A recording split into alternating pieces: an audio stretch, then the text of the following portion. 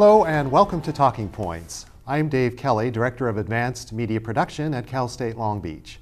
Today we're going to talk about drought and freshwater issues around the globe. My guest today is Dr. Lora Stevens-Landon. Dr. Landon is an Associate Professor of Geological Sciences. Welcome, Lora, and thank you for joining us on Talking Points. Thanks, Dave. Thanks for having me. Well, here in California, we've been hearing about drought for several years now, more times than we can count in terms of how many times we've heard it on the television newscasts. But maybe we should start with some basics. What exactly is the definition of a drought, and why are we in a drought? Well, drought means different things to different people. A farmer might view a drought as insufficient moisture for their crops to grow, whereas a meteorologist would consider a drought to be a very prolonged period of time of abnormally dry weather that causes a hydrologic imbalance. Now, those might seem like splitting hairs, but it actually is very important in how we regulate freshwater sources and how we address concerns to various stakeholders. I think for this particular talk, we can use a very simplistic version of drought, which is it's a period of below normal precipitation. That can be either rain or snow. And so then the question becomes, what is normal? And so meteorologists use an average value for 30 years to determine what is normal. Now, as a geologist, I'm always looking much further into the past. So I reconstruct droughts over thousands of years, and then my perspective on what constitutes a drought is a little bit different. And so we're in a drought now because for the last 5 years, we've had well below average precipitation compared to this 30-year period that we use. And for the Los Angeles area, which is where we're taping this show, it's around 13, 14 inches a year annually in terms of rainfall or precipitation that we should be receiving, but we've only been getting about maybe 5 or 6 inches at best. Yeah, so half of that's a drought. Yeah. But a drought can apply to even very wet climates as well, as you were mentioning, because if we look at the city of Atlanta, for example, I think they get almost 50 inches of rain a year. So if you're in Atlanta and you only get 35 inches when you're supposed to get 50, that would still be considered a drought. Absolutely. Anywhere, even the tropical monsoon regions can have droughts. It's just precipitation below what that region considers normal. But how Atlanta might view a drought and how they might respond to a drought, given that they have more moisture than we have, is a little bit different than we would here in a semi-arid climate. And so let's talk about the fact that California is also a dry climate, generally speaking. So what is the difference from a practical standpoint of living in a drought cycle or just living in a dry, arid or semi-arid climate? That's more an issue of degrees. It's really amount of time. A dry climate is just a climate that has low precipitation for hundreds or thousands of years. Now, if you look in the past, places that have dry climates now could have had wet climates, 10,000 years ago and vice versa.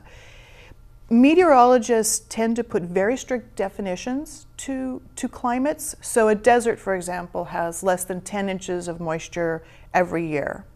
Semi-arid regions are 10 to 20. So we are here in LA, smack dab in the middle of a semi-arid region. And if you want to think about the practical points of dry versus drought, you just look at the natural vegetation. So our natural vegetation in Southern California is well adapted to the low amounts of precipitation we get. But we can still kill that vegetation if we have a prolonged drought. But here in LA, we tend to have a lot of non-natural vegetation. So the example that always comes to mind is maples. Maples need about 25 to 50 inches of moisture every year, which is well beyond what we have here in LA. So in order to keep a maple alive in Los Angeles, we have to put more water. And in California, we refer to this as a quote-unquote Mediterranean climate. And I guess that means it rains in the winter and is dry in the summer, as it is in the Mediterranean. That's exactly what it means. But really, what we have is about half of California being essentially a desert. The eastern half, of course, the inland side, particularly in the southeastern part of the state. And Mark Reisner, an author in 1986, wrote a book called The Cadillac Desert about California. What was he talking about when he referred to the Cadillac Desert? When I think of Cadillac, I think that's synonymous with wealth and luxury. And I think what Reisner was getting at in his seminal work was that we've built this luxurious green oasis in the middle of a desert. But to keep it green and to keep it as beautiful as it is, it's expensive. And there's costs both economic and monetary, but there's also cost in societal structure and in environmental impacts.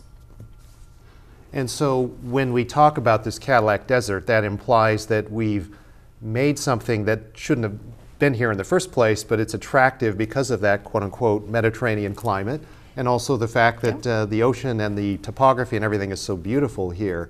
So are we exacerbating our drought by trying to encourage people to move to the Sun Belt, particularly the Southwest?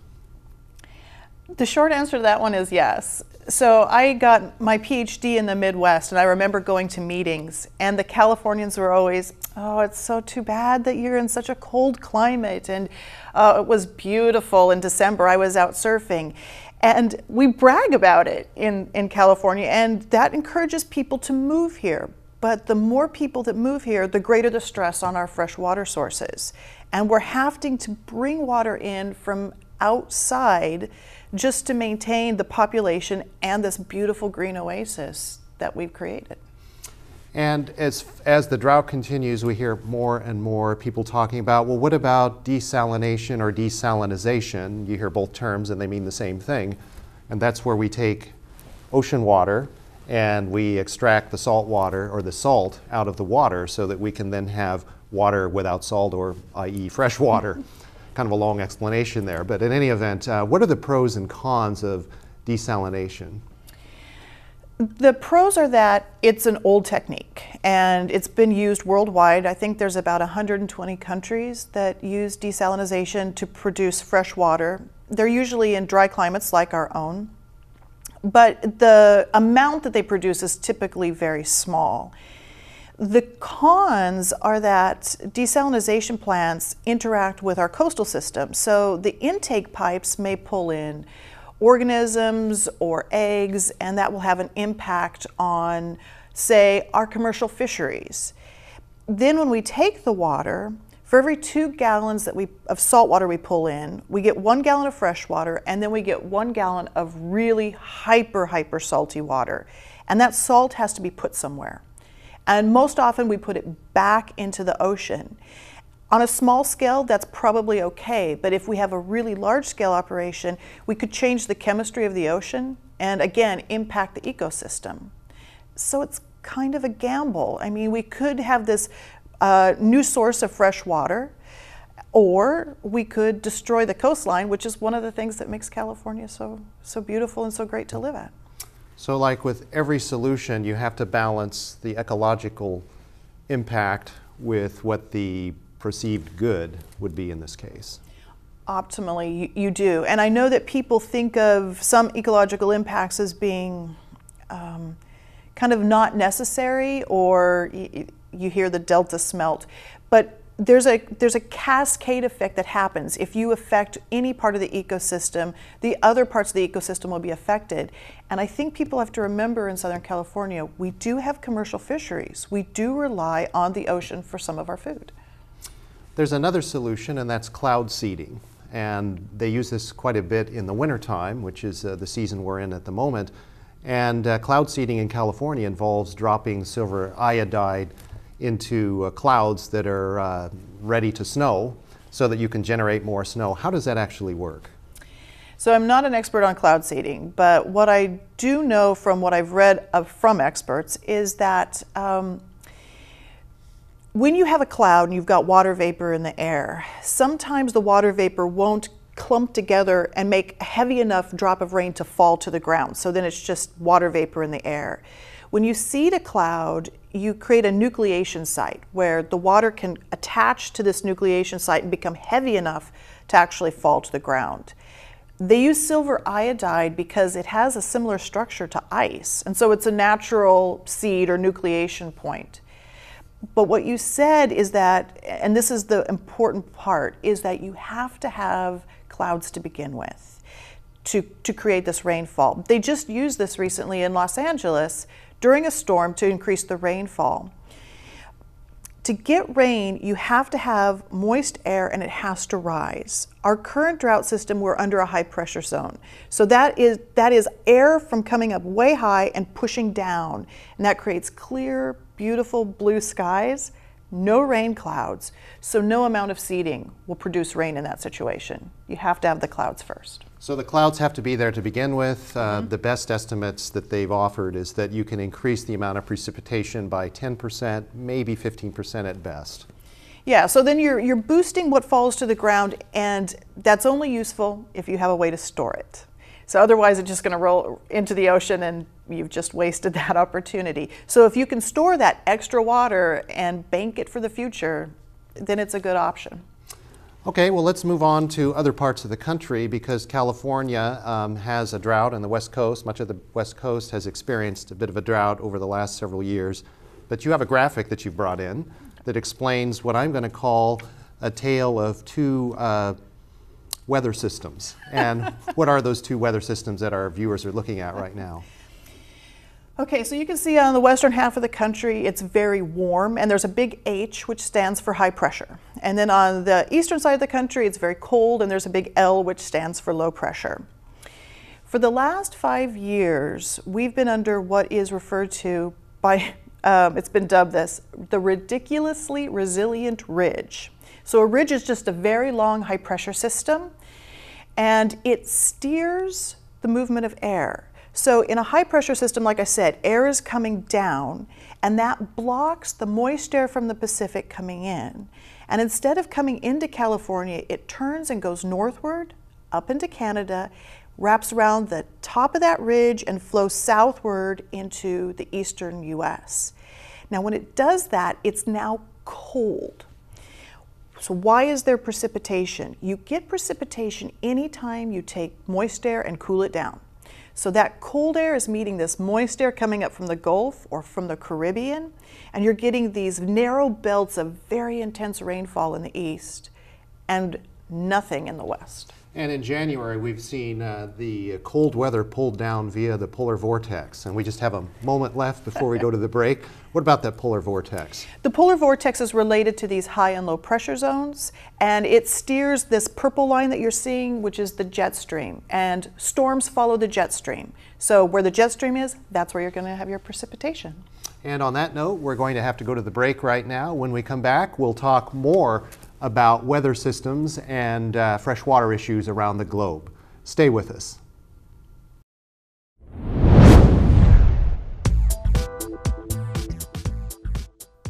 Make a difference in our future by researching and helping to preserve our natural resources. The wide variety of careers in this field will have a huge impact on our lives while using the principles of engineering, chemistry, and biology to help find solutions to environmental problems.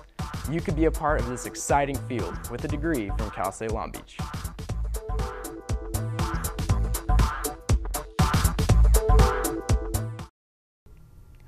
Welcome back to Talking Points. I'm Dave Kelly, and my guest today is Dr. Lora Stevens-Landon.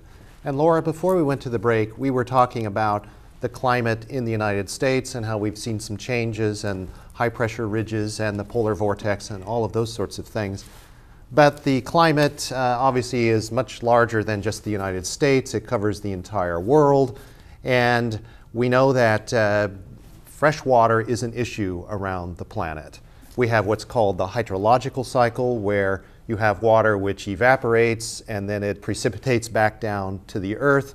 And there's this cycle that sort of stays in balance. Say a few words, if you will, about the hydrological cycle and why it is that today, because of our expanding population around the world, we're talking about running out of quote-unquote fresh water. Okay, so think of the hydrologic cycle as a series of boxes, and the atmosphere is a box, the ocean is a box, rivers and lakes are a box, and underneath the ground there's a vast store of water, and that's also a box. Now the hydrologic cycle is in balance because we only have so much water on the face of the earth. But the reservoirs, or these boxes, can change sizes. So we can increase the size of the atmosphere box, but decrease the size of the ocean box. And the rates at which we move water between those boxes is what's really important. Now, if you look deep in the past, like I do as a geologist, 20,000 years ago, when mastodons and saber-toothed tigers were roaming the earth, the hydrologic cycle looked a little bit different than it does today. The global temperature was colder, and so the air was drier, there was less precipitation, but we had this enormous box of fresh water in the ice in Canada. If you go back 65 million years ago, that box of ice doesn't exist at all. So these boxes increase and decrease in size. Now when you talk about humans and the increase in population, what we're doing is we're accelerating the transfer of water from the freshwater boxes, that's surface water and groundwater, and we're moving them to the ocean, more or less. So when we talk about running out of water, what we're really talking about is we're taking water out of one of these boxes faster than it's going back into the box. So that's particularly true for groundwater. We're pumping it out faster than it's being replenished, which takes thousands of years. So if you think about it in terms of your bank account, groundwater is your inheritance, and we're spending it at a very rapid rate. So we're running out of fresh water for this expanding population. And if we talk about other ways in which mankind has intruded on the environment, we're cutting down the Amazon rainforest and other forests in order to, I guess, develop more agriculture or have more grazing and that kind of thing. But when you cut down a rainforest, there's a lot of humidity and a lot of rain that occurs in that rainforest. What happens when we decimate the Amazon forest? That's kind of an ongoing experiment, and we don't really know. There's a lot of models out there, and we're getting more and more data. But rainforests are very good at taking water out of the ground and putting it into the atmosphere. And in fact, rainforests can feed themselves. They take the water through a process of evapotranspiration, put it into the atmosphere, it goes over another part of the rainforest and rains out. When you cut down the rainforest, you kind of short-circuit that cycle. And one study has estimated that the reduction in transfer is about 4%. Now that doesn't seem like a lot, but at a regional scale, it can really affect those various boxes in a rainforest. Another study is really focused on if you cut down the rainforest vegetation itself, you can run into a drying effect, and that can actually impact big rain systems like the monsoons. Right, if we talk about economic development, which is what's happening when you tear down a rainforest, but we have economic development going on in much of the world today. We know that in India, we have somewhere between 200 to 300 million people that are considered middle class. And of course, we have the United States and China, which is fast growing, will have about 630 million people in their middle class by the year 2022, which is not that far away. So what happens when you have people moving up the economic scale in terms of the use of fresh water? When you have more discretionary income, you can buy things that you ordinarily wouldn't buy. And so people that are wealthier can eat better food, and they can eat what we might consider luxury food. So take meat, for example. They can consume meat, and there's different estimates, but it takes some couple 100 to 500 gallons of water to produce one hamburger.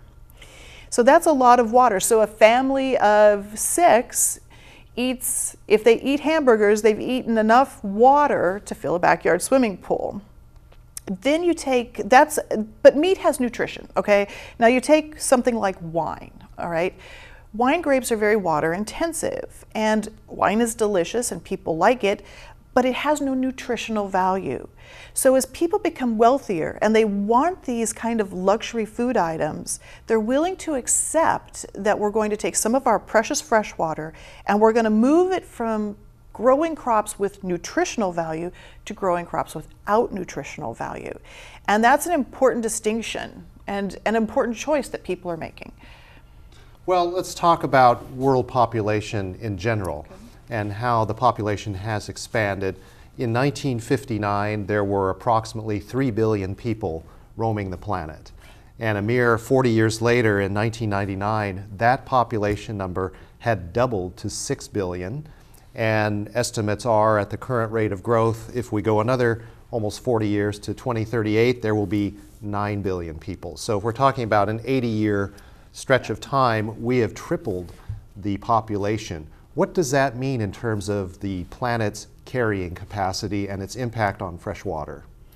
So this idea of carrying capacity is an ecological concept, and the carrying capacity of a region is the number of organisms, say humans, that can live there based on how much water there is, food there is, and other resources.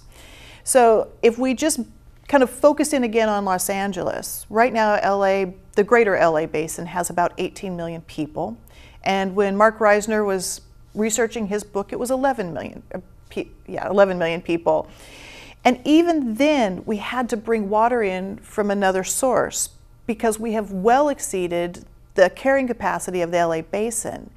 We bring in about 80% of the water that we need. So the carrying capacity for the LA basin is somewhere between about 2 to 3 million people. That's how far past we are here. And to do that, we have to tap these inheritance reservoirs, these groundwater reservoirs. And that's happening everywhere around the world, including places like India and China. Well, what that means is that science now has to intervene in agriculture in order to be able to feed this growing population. And so we're now looking at a situation where science has to create plants that are hardier, that are more resistant to drought, that involve genetic modification, and a lot of folks are not happy with the GMO movement in general. So what about that? Are we increasingly relying on science to bail us out? Probably. I think the natural instinct of people is to try to engineer their way out of a crisis. And I think we need to be very careful about trying to do that, because every time we make an engineered solution, we can introduce a new problem. So, for example, to use a hydrologic example, we want clean energy, so we build hydroelectric dams. Now, in the Northwest, salmon can't spawn up the rivers to complete their cycle, and we're decimating the salmon fishery. So we shoot salmon in cannons over the dams so that they can spawn. I think we have to be very, very careful about trying to outsmart Mother Nature. And I think we have to be very careful about trying to accelerate natural processes, because time and time and time again, we come up with a solution to a problem and then it has unintended consequences. What about the idea of organic living? That's very popular here in the Cadillac Desert in California and other places. But is organic living really something that's practical for most of the world? And if not, is organic living really a luxury for most of the world? I think a lot of the world still does organic living as we think about it, but more and more, especially in India and China, as their populations expand, they need things like pesticides and herbicides and fertilizers to keep their crop yields high enough. For us in California, it's a luxury lifestyle. I mean, we can afford it, and when you grow things organically, you use less chemicals, but you also have smaller yields.